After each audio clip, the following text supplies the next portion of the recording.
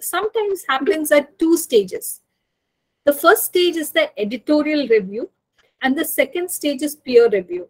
Not all journals go through editorial review. Editorial review is also a part of the peer review process. So, what happens is in the editorial review, typically the editors will first, so there's an editorial board, and this board will look at, just glance through the article and see if this article fits within the mandate of the journal. So if your journal is a medical journal and you send us something related to law, so obviously the journal would not want to publish. So the article will say that, okay, this is more related to law. Can you give me something related to medical? And then, at that junction, it is, we won't call it rejected, but it is sent back to say that it doesn't fit within the journal scope. And if the quality is good enough, so quality is again a very visual glance of it. They really don't give a lot of attention to the content. So giving first, typically the editorial review will look at these two, whether it is good enough to be, is it within the scope of the journal, and secondly, if the quality is good enough. And then once these two are screened, it goes for peer review.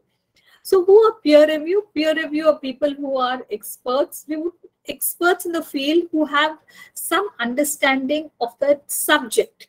So they have people of different subject interests that they have in their list, and they send it to them and ask them, can you read these articles that have been sent for publication? And it is this expert who will then be processing your article to say if it really fits into the criteria. It's not about fitting into the criteria, whether the article is well written. And what is well written is something that I will let you know. So from yesterday, there have been various resource persons that I have seen who has been talking to you about various aspects about writing an article, right? And obviously, there might be some amount of overlap between them and me.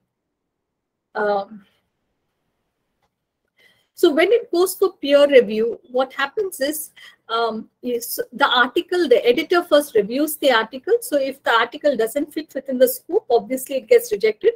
But if it fits within the scope, then it goes for a peer review. Once it's peer reviewed, once it goes for peer review, the peer review assesses the article on various criteria, and I'll be talking about those various criteria very soon. And they make a recommendation. Now, the recommendations are of various kinds, which again, I will be also talking about. This is just a very rough graph to tell you that this is what happens behind the scene. So then the editor will read, they'll make some the peer reviewer will read, make some recommendations, and then forward it to the editor. The editor will then look at those recommendations and then give it to the writer to tell him, the writer or the researcher, and tell him or her, to say that this is how the peer review has looked at it. And maybe there are various consequences to what happens in the process. One is either the article is accepted. So if it's accepted, yay, you can continue parting. So there's nothing much that you have to do. It may require a little bit of copy editing, but that's not very, major.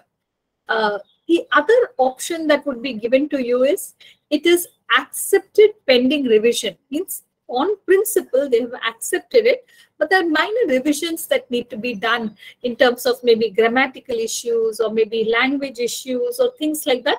But overall content was good. It is worth publishing and you need to look at it. The third option that is there is if there is any revisions that are required. Okay. So now there are revisions also may require, there might be different kinds of revisions, minor revisions, major revisions. So when they say revisions are required, it essentially means that the article has not been accepted at this point. It requires some revisions, and it depends on whether it's a minor review or a major review. So if it is a major review, then, obviously, So here also, that if there is it's a minor revision, then you can revise it and you can give it back to the editor, and the editor will then tell you that it need to go through a peer review process again, but the editor himself can then publish it. But if it is major revision, then it has to again go through the whole peer review process, and then and then again, yes. Excuse me, ma'am. Sorry to disturb you, ma'am. Yes. And, so can you press Alt and Tab twice, ma'am? Alt and Tab. One. Alt and Tab. 10. Tab button. Then.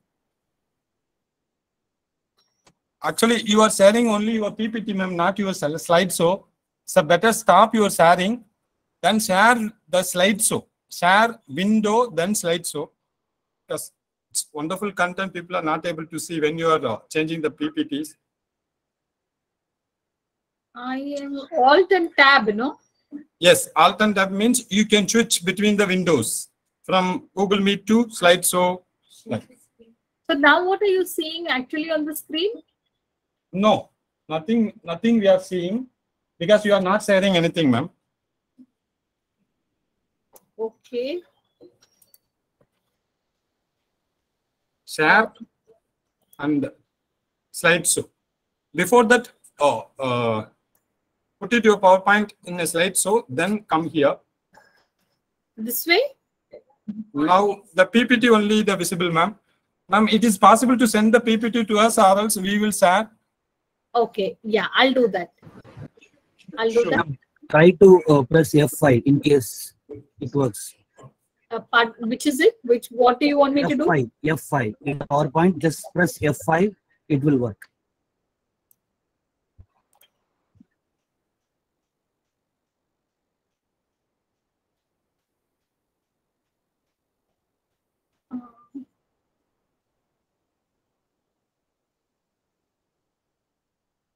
Now? Oh, now press F5, ma'am. I have done that. But what Selvaraja sir is telling correct. After putting your PPT in slideshow, then share it, ma'am. Okay. So your slideshow is not getting on still. You can't see it. So what I'll do is I'll just email it. Can you give me an email ID to email it? It will. Sure, ma'am. Sure.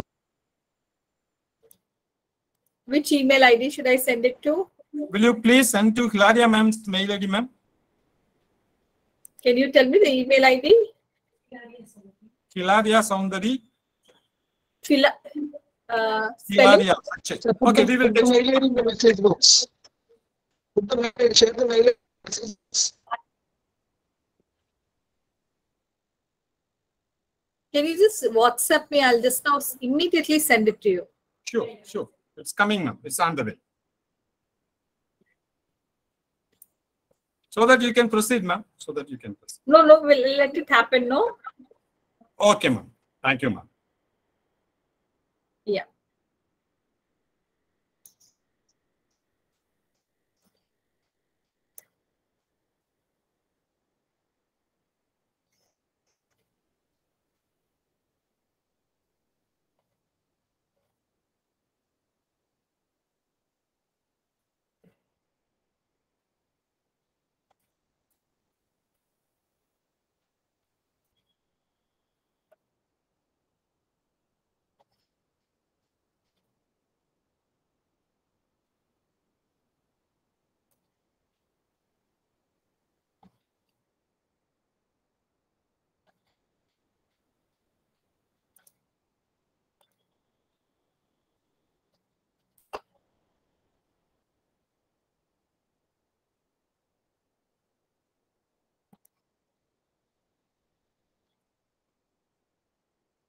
I have sent the PPT.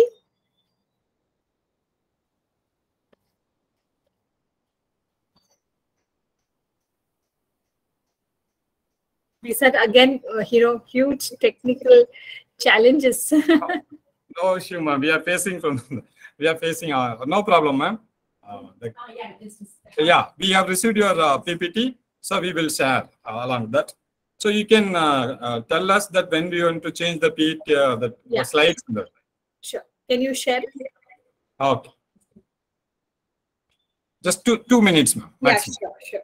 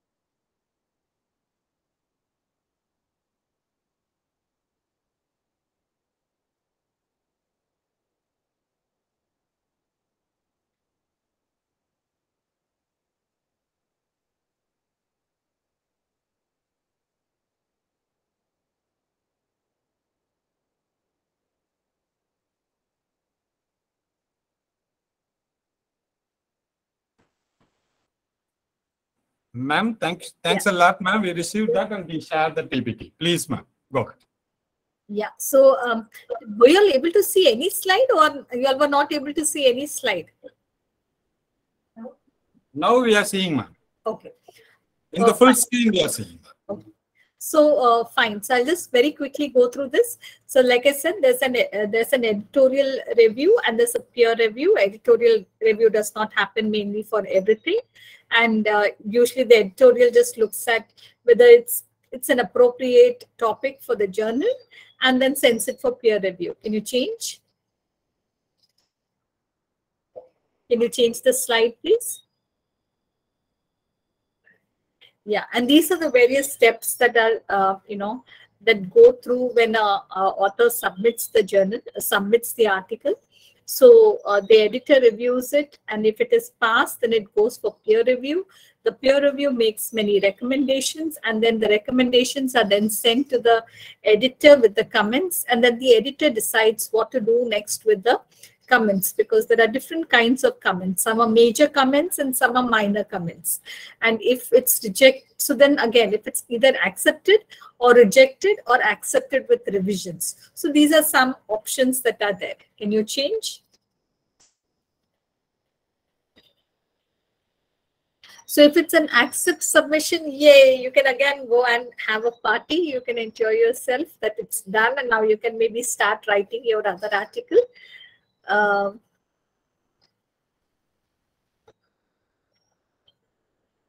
What happened?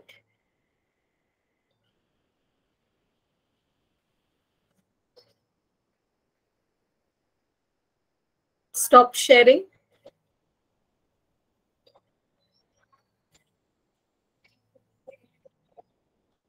Hello? Anyone there? Yes, ma'am. Some technical issues. Ma'am, there is some technical issue. Can we please have a moment to correct it? Yeah, sure.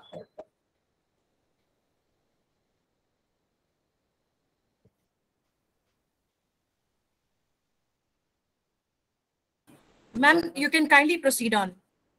No, so this has gone right ahead, the slide.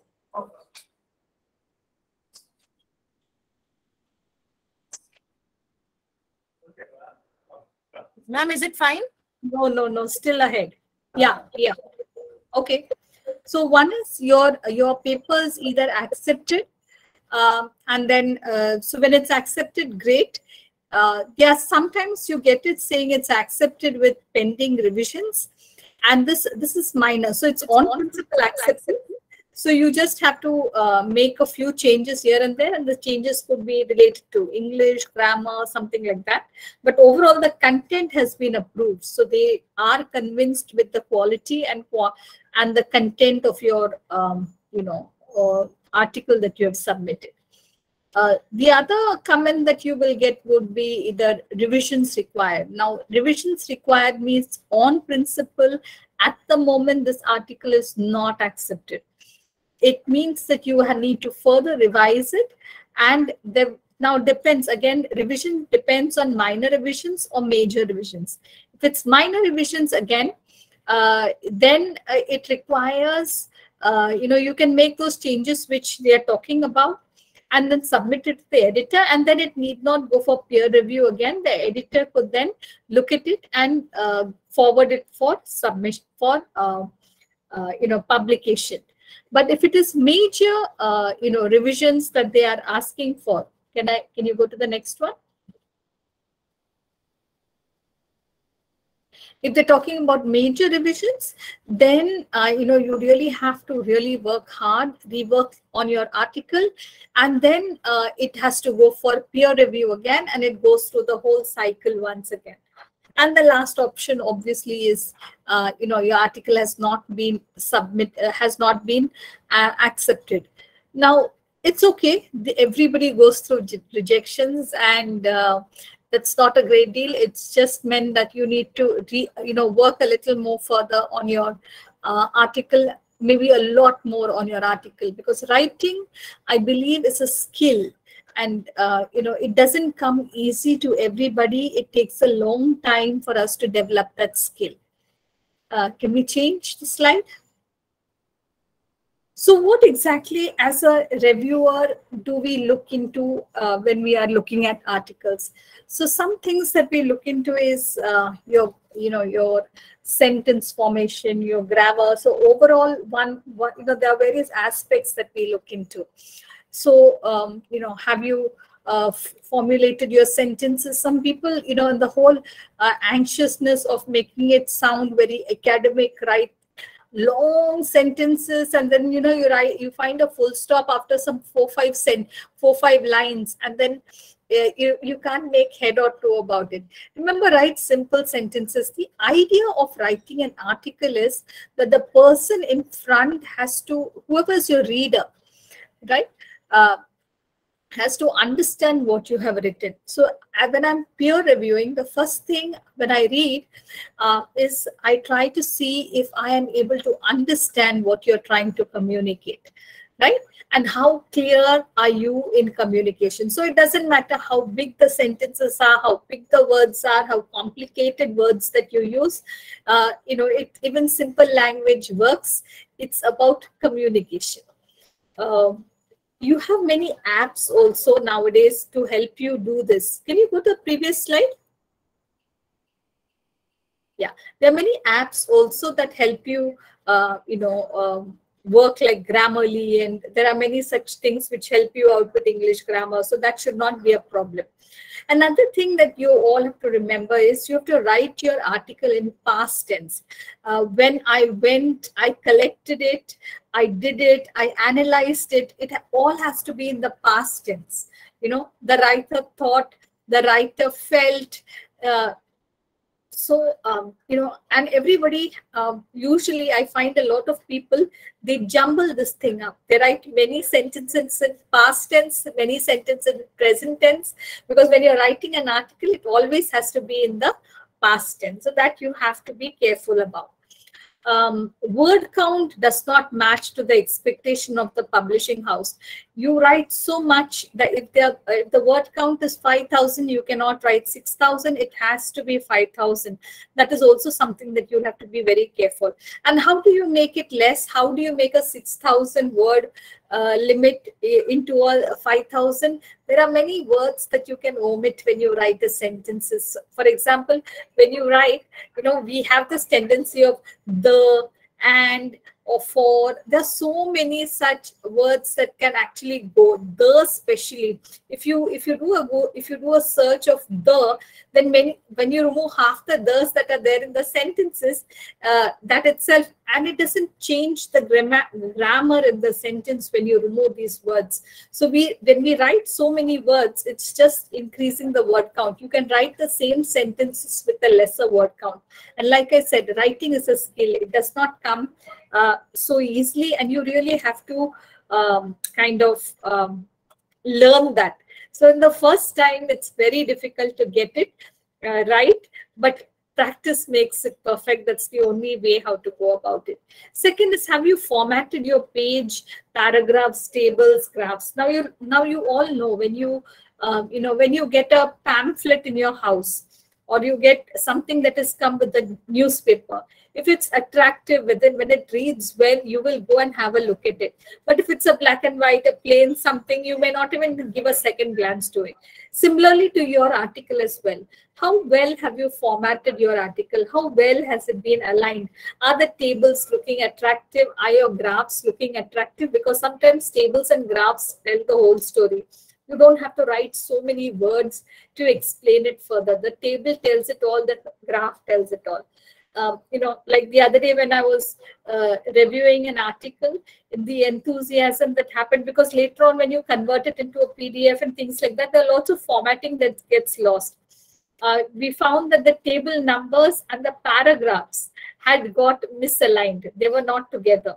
Right, so one had to again return it back and say that align the tables, because your table so and so is come in graph so and so, and it all has got jumbled. So those are things that we have to once more recheck when we send it.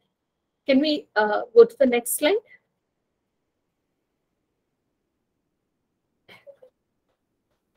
Next slide.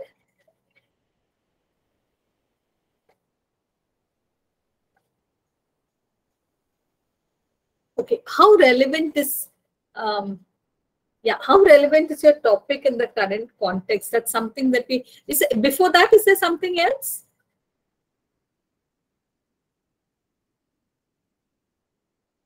Before this slide, is there any other slide? No, ma'am, please go ahead. Yeah. How relevant is your topic in the current context? You may need to explain it. If there is if you are choosing a topic, you should say, why is it relevant in today's times? That's something that you need to establish. Is there a logical flow in the argument or discussion? Because when we read articles, sometimes, the paragraph 1 is so different from the paragraph 2, paragraph 3. Every paragraph looks like a standalone paragraph, and one does not see a link between all the paragraphs. And that's quite important when you're reading, because it's, as a reviewer, some things that we see is how reader friendly it is. Is the logical flow in the argument happening? Is the discussion, you begin to say, my main aim of writing this article, my objective of writing this article, and somewhere along the line when you write the article, you forget about your aim and you forget about your research, about your objective. So what you initially got to start writing is not what you have written in the article. The article may be read, maybe have written very well, but all said and done, even if it was written well, it does what you have written and what you initially meant to write may not have been the same. And because of that, unfortunately, then we have to say that, it's not matching your content, or what was your data. So you collect data and you present your data, and then when you write your findings, you write a different kind of finding which may not be related to the data, because you are in such a hurry to prove a certain point that you just write your findings. And how have you reached to the finding? How have you concluded that this is your finding? I don't find that argument sometimes in the article. So that's kind of a little difficult then to justify. I sometimes know that the finding that you have written it may be true, because we are also working sometimes in the same field. So I know that it is right, but the whole question is, how did you reach to that conclusion is very important to show in that article. So the logical flow in the argument needs to be made, right? Does your finding, your conclusion align with your data research? This is quite important, because then your findings are something else. Your conclusion is right. Your conclusion you write on your own tangent, saying that, no, this is what I wanted, what I meant to write. And so recently I had this, I had this article that I read on, children, because that's where I specialize in. My specialization is on children. So this girl had written on children to find out about health and nutrition and things related to that. And her data, what she found in her in her study that she had mentioned, and the finding was very different. It just spoke about, and so as suggested by the data, it means that children are malnourished. As suggested, how did you even come to know that the data is suggesting something like that? So you will have to come out with an argument, a logical statement to bring it to that point to say that children are malnourished. There could be different other reasons also why children could be malnourished. It's not just about one parameter. There could be many parameters. So that logical conclusion has to come out. Then again, like your table and figures, do they align? Sometimes it becomes kind of very monotonous. You're just repeating the table again in the paragraph written below. And there are 5 males. I can see there are 5 males. It's already written in the table. The whole purpose why you have written that there are 5 males is for you not to again repeat that 5 tables. But the whole idea for you now is that the table is there. How do you make it a little more interesting to explain the table and not just narrate what is written in the table, right? The next slide, please.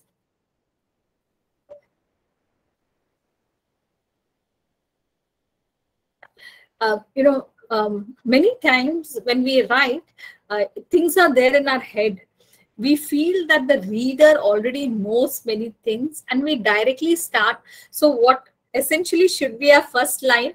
We skip the first line thinking that this is common knowledge. But understand one thing, common knowledge is not common. What you feel is common may not be common to others. You have to explicitly state even what you feel is common knowledge, because your reader could be anyone. Your reader need not be a person who has expertise or knowledge in the topic that they are reading or what you have written, right? So they are, in fact, they're reading an article to understand that concept. So if you're not going to first introduce the concept and then get down to writing it, it becomes very difficult for the reader to understand. So write down, even however you feel it may look very silly, but write it down because it's very important for the reader to know. As I said, don't have long sentences. Your references and citations should be written as per requirement. Many times I find, I find references there and I don't even know how relevant that reference is to the article.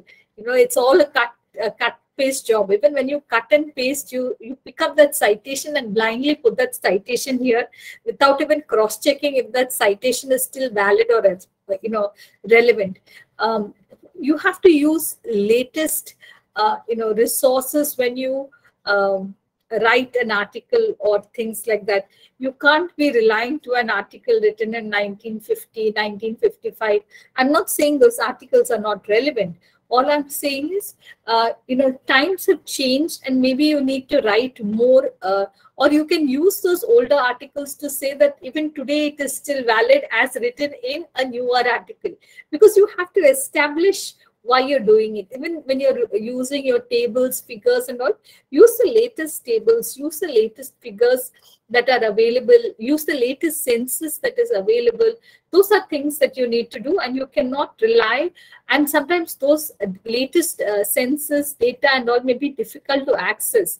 So because it's difficult, you use the older one, which pops up the first on the Google search. Don't do those things, because then as a reviewer, we find it very difficult to say that why have you used this when there are more recent and latest one. Or when you're writing it in an Indian context, don't use foreign statistics. Foreign statistics are foreign statistics. Use Indian statistics. always get somebody to read your article and proof check it before you give it for submission. That's so important, because when you give it to somebody to read, and that somebody should not be your peer, or it can be your peer, no worries, but give it to somebody once to just read it and take an expertise from them, because it really helps. Sometimes we get such we get students. I love the enthusiasm, but also it's a lot of time and energy that we spend reading these papers, and we feel that, and it also hurts us when we have to reject it, to say that please work a little harder. I think there's a lot more you can write. Okay, so your review of literature also has to be extremely strong. Can you change?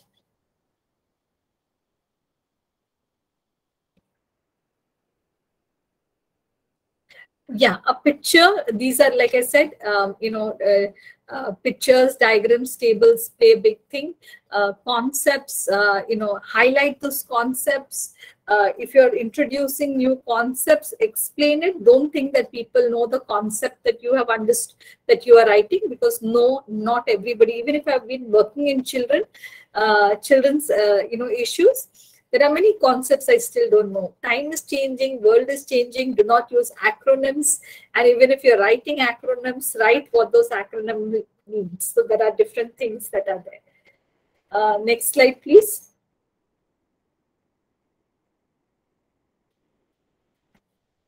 Next slide.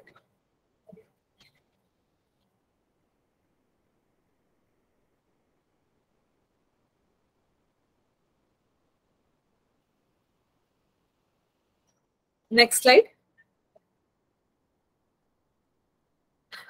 Once you get the comments from your reviewer, do remember that these are, don't take it hard.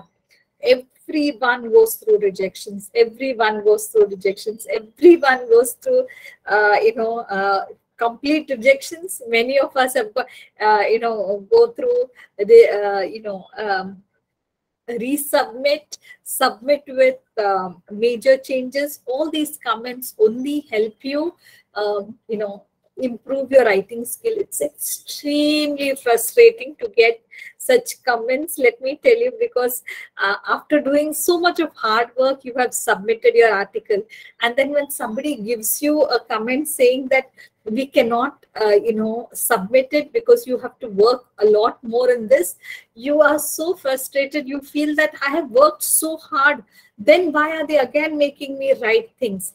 Because somewhere along the line, these are people, or we are people who have read so much. Yeah, we know what the field is, and we feel that maybe you have a lot more still to write, but you feel that you have written everything. And trust me when I tell you that, it's only in the hindsight, after a long time, when you go back and you look at your article, you'll realize, oh, really, after I've revised it, how different my article looks. Yeah, it's at that point, it is very frustrating, but do it, hang in there, because it's needed. You need to make that change. You need to understand the viewpoint with which the reviewer is saying. And if you feel it's not very, if you feel that, that's how you also change, you grow, you learn from the comments that the reviewer has given. Rejection, it just means you need to work a lot more harder. Comments, take it very, very seriously. Don't dismiss it off. Don't feel disheartened, and then don't say that I don't want to write anything more. Today when I read those articles that I've written so many years ago, I'm like, I don't want to read it. Oh God, how have I written this article? You feel it, but these are all hindsight, right? So at that moment, live with it and try and kind of hang in there. Writing is not easy. It only comes with practice. So you have to be very, very serious about it. Next slide. You'll only come to know after you are 2 or 3 times rejected and you keep changing, you keep working on it. You will feel the difference in your own writing style. And I know it's a very, very frustrating journey, but it's worth it. At the end of it, you will really see an improvement in your writing skill. And today options are unlimited. There are enough materials that you can read, you can write, it's all available online. So, make the effort, do it, because writing for scholars is today something that you cannot miss. Can you go to the last slide? And keep writing. It's not easy to write. So even if you have submitted your article, wait, it's coming back to you. Just be emotionally and mentally prepared. Keep reading and don't feel dejected. Please do not feel dejected. Believe me, in years to come, you will see that change in your writing skill after you have published a series of at least 3 to 4 papers. Thank you.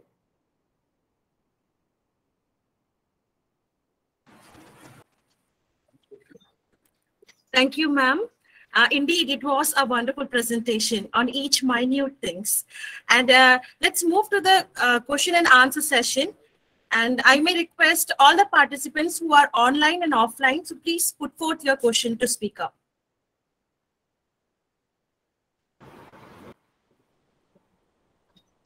Good afternoon, ma'am. Hello. Ma'am, I have a doubt. First table, editorial table opinions, within how many months we can expect? Whether it has gone for the peer review or whether it is still in the editorial port? These are very difficult questions to answer because every journal goes through its own, process. And also as reviewers, see, editorial goes very fast. When it comes to peer reviewers, that's where it happens. That's where mainly the delay happens. Because though we are told that you should do it in 1 month, still within 1 month, we are all working professionals. Sometimes it doesn't happen. So that process does take time. Today, it's really become, nowadays there's so much of journals. Some are very efficient, some are not so efficient. There are lots of working challenges. So timelines are very difficult to say. Some do stick to it. Yeah. Ma'am, at least whether it has passed the editorial table, how we can, within how many months at least we will come to know? No. You just have to wait for it. It is like at least 2 months will they give the first opinion at least whether it has gone for the peer review? No. You have to just wait for it. At the most, what you can do is you can write to them and ask them, can you let me know the status of my paper? Okay. That's because in the websites, when we send to the international journal, we have sent, it is coming as after 1 month, it is under review. So that's why I had. Yeah, that's it. That's it. And I said editorial review doesn't happen for all journals. Some journals have it, some journals. It's absolutely a frustrating journey. You just have to be with it.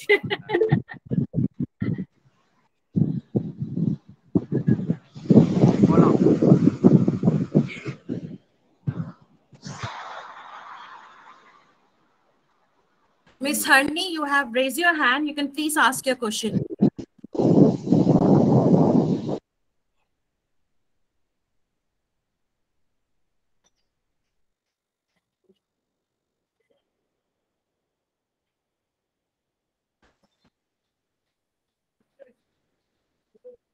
Do we have any other question?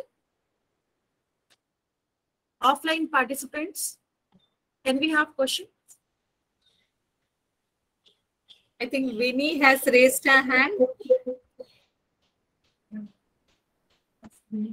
Yes, Vinny Frederick, can you please raise your question?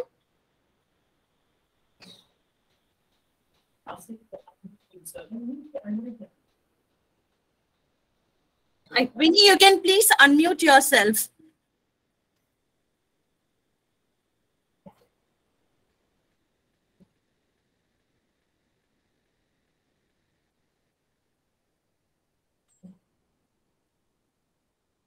Vinny, if you can hear us, you can please unmute yourself.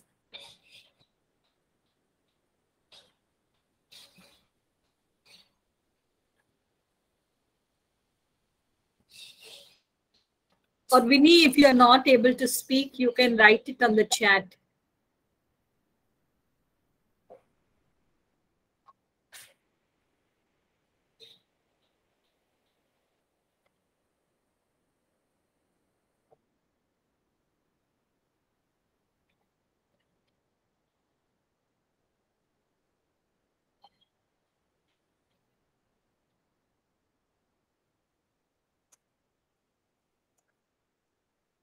Okay, I think she dropped out. Can we wrap up, ma'am? Yeah.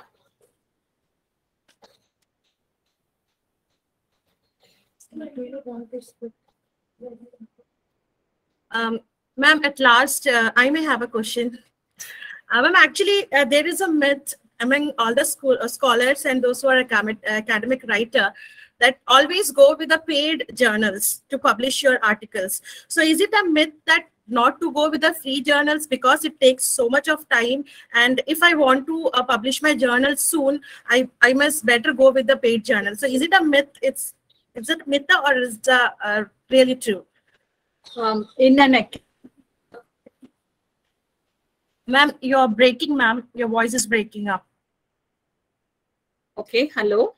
Yes, you're clear. Yeah, in an academic circle, if you want to make a career in an academic life, then there is a lot of weightage given to peer reviewed journals.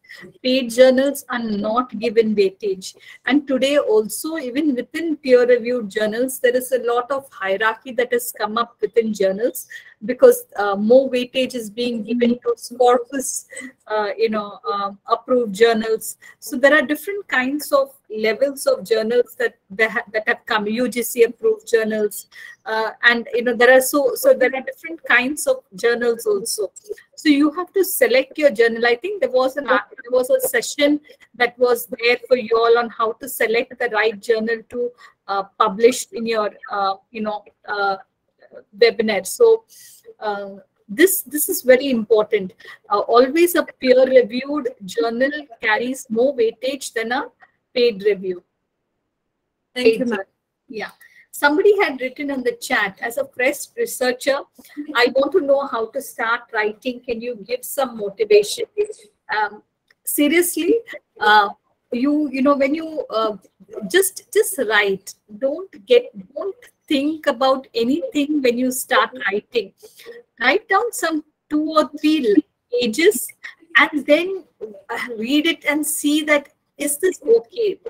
Because what happens is, when we try to write an article, we first take a template, we keep a format, then we read, and then we read, and then we download so many articles, then we never read those articles ever, and then we lose our interest. So forget about all that. Just write whatever is in your head, first write it down. And once you have written it down, then start giving shape to what you have written. That will help you, take your article forward.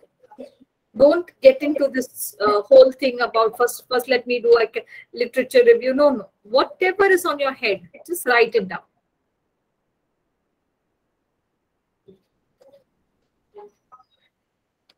So is there any other query?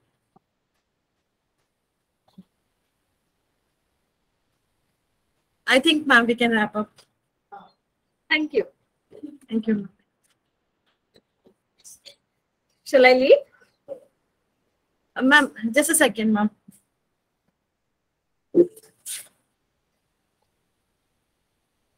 Ma'am, thank you so much. Thank you. Despite of your busy schedule, you are really, even without lunch and all that, you have joined us. So thank you so much. It was very informative. Thanks a lot, ma'am. Thank you. Bye. Thank you, ma'am. I take this opportunity to thank all the participants, especially the faculties and scholars, for your active participation. We truly hope that this national webinar had enlightened your mental ability, logical thinking, and creativity in academic writing. As we come to close this national webinar, I now invite Dr. Muthukumran, Assistant Professor, to render the vote of thanks.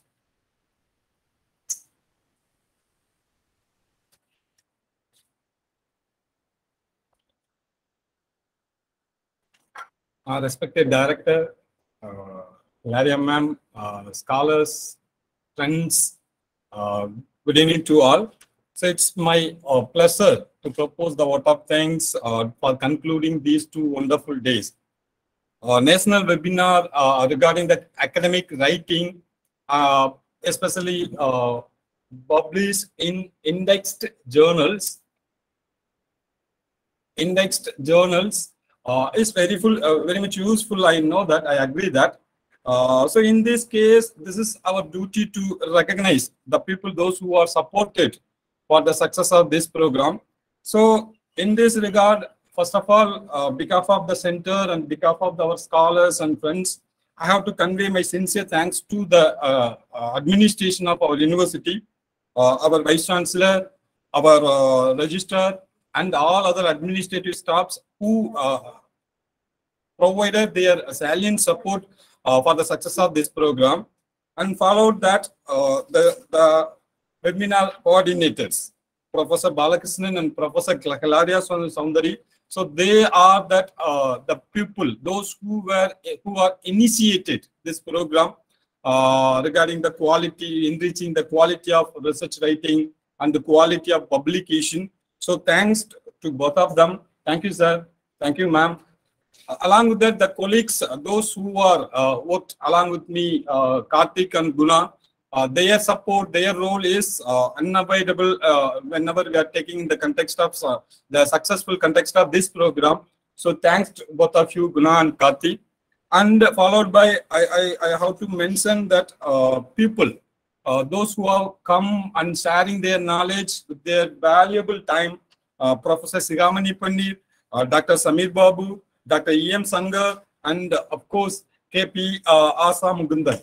So that presentation which we had just before, it's really wonderful. And thanks to all of you, and especially thanks to you, ma'am, Asa ma'am, such a wonderful insight you are given in the last 1 hour. Thanks a lot.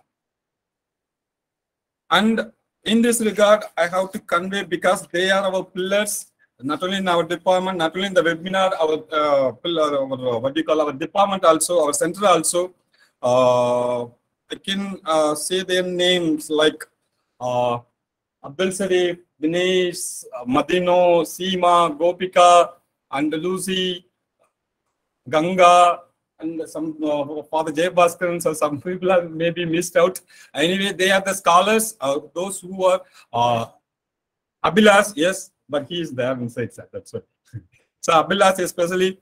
Okay. So these people are behind the success of the program. Thank you all, guys. And in this case, I have to convey my sincere thanks to our dean, Professor Raja, along with that, the supported people from Lifelong Learning Education to cover up the photographs of this program.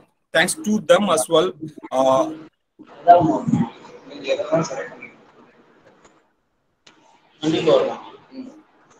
Sadis. Along with that, I convey my sincere thanks to our office staffs, Vigneshwari ma'am and Jiva, those who have given that additional support, that moral support for the success of this program. Thanks to them as well. So apart from that, I won't forget, I never forget that the participants from the campus, outside the campus. So we are seeing that many people have joined via online from various universities, colleges, institutions. So we are very happy to receive you and very happy to to interact with you. So we are very privileged to have a kind of a webinar in this regard. So thanks to all of you. Along with that, that Professor M.A. Sudhir, who is the Professor Emeritus, who gave always the support for the success of our program. So we are very happy to convey our sincere thanks to Professor Sudhir. Thank you all.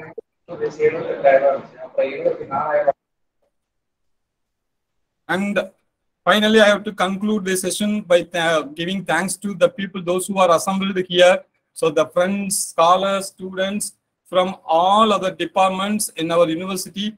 Thank you all. Thank you so much. Ma'am, Asa ma'am, do you want to say something?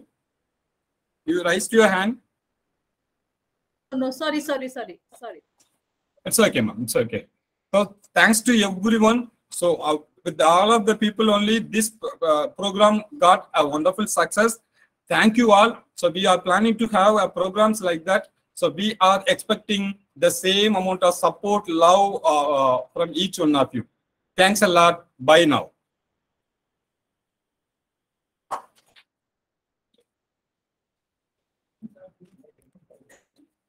Thank you, Dr. Muthukumaran.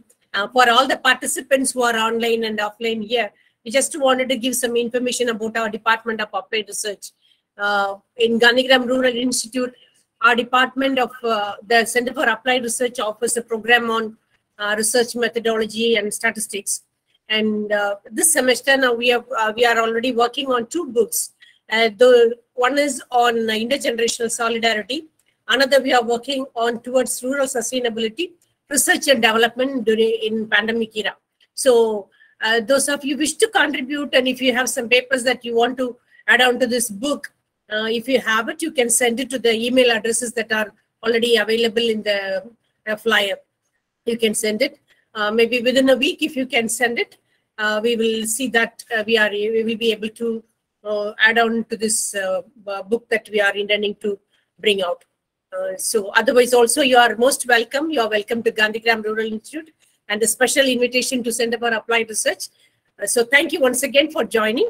Please do continue to join us in all our programs. Thank you. So good afternoon to all the participants. I'm sure all of you have received the feedback link. Kindly ensure that you fulfill the feedback link so that you won't be facing any issues in getting the e-certificates. The e-certificates, we are working on it. We'll provide the e-certificate as soon as possible. Most probably we'll get it on the next week. As far as the materials shared by the guest speakers, we'll share the materials as soon as we receive it from them, the PowerPoints, whichever is shared to us, we'll definitely share it in the WhatsApp group. So kindly follow the WhatsApp group. We request you to kindly patiently wait for the PPTs because it has to reach us so that we can send it to you, we can share it with you. So soon we are planning to upload this entire event in YouTube. That will also be shared with you in email and as well as in WhatsApp group. That link will also be shared.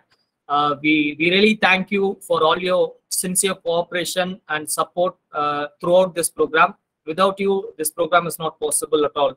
Thank you so much. Thank you. Now we'll all stand up for the national anthem.